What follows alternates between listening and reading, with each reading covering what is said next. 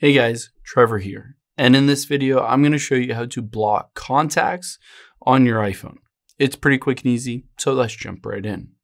Now, I'm on my iPhone. You can either go into the Contacts app here, or it's oftentimes easier to just open up the phone app.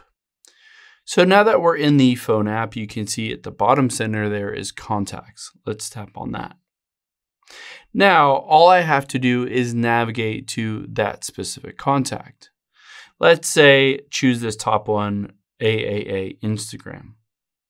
Now you can see here is the phone number. At the very bottom, all I have to do is hit block contact, and it says you will not receive phone calls, messages, or FaceTime videos from this specific contact.